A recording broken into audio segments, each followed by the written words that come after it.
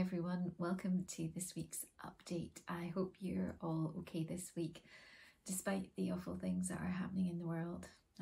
It's really quite unbelievable, but I suppose all we can do at this time is offer our support and our solidarity to everyone living in Ukraine, and hopefully this awful situation will be resolved soon through diplomatic means. But it's it's very worrying time, and I think it impinges on everything that we do just now. And I think if you're like me, you probably have a sense of hopelessness about what can you actually do. I mean, we can send money, which obviously helps, but I think the best thing we can do is just let people in Ukraine know that we are supporting them and that we stand with them.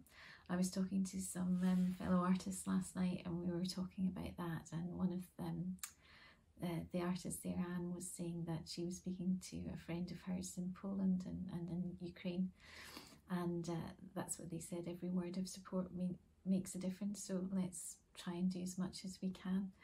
But on a brighter note, this week has been, I suppose, quite a good week for me. A couple of exhibitions. If you read my newsletter, you'll know I've got working 4 exhibitions actually this month, which is great.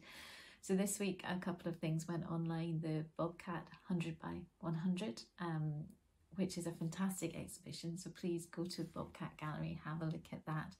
And also the new platform lab mentoring program that I have been on has now sadly come to an end, but the collaborative project, which I've shared a couple of times in these updates with you, there's now a live online exhibition for that, so I'll add a link probably down here. You might see it there if I can figure out how to do that, but you can see that. So I was really pleased that that's there, and that although it's come to an end, it's not ending. The connections and the networks that I've made there are still going strong, and we're actually hoping maybe to get an actual live exhibition, a physical exhibition later in the year too. So that's been very positive. So despite